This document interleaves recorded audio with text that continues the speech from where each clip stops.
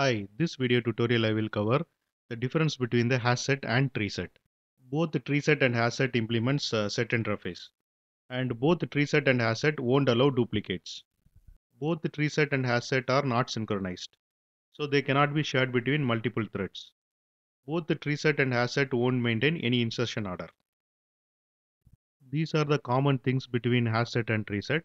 Now we will see the difference between the HashSet and TreeSet. HashSet uses hash map internally to store its elements. TreeSet uses tree map internally to store its elements. HashSet is unordered, TreeSet is ordered.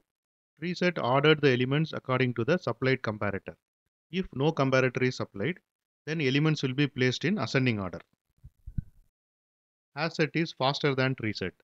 TreeSet is slower than HashSet because if we add new element to the TreeSet or if we remove element from the TreeSet has to sort its elements.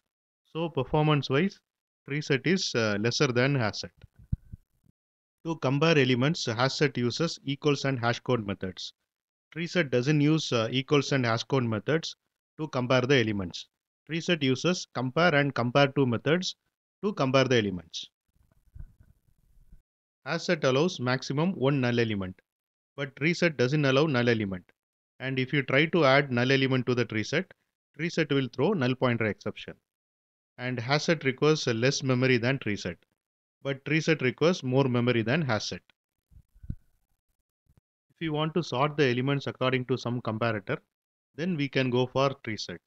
And if you don't want to maintain any insertion order, then we can go for HashSet. By default, it will be good to use HashSet. We should not use TreeSet unless it is really needed. And this is about the difference between the HashSet and TreeSet. And thanks for watching.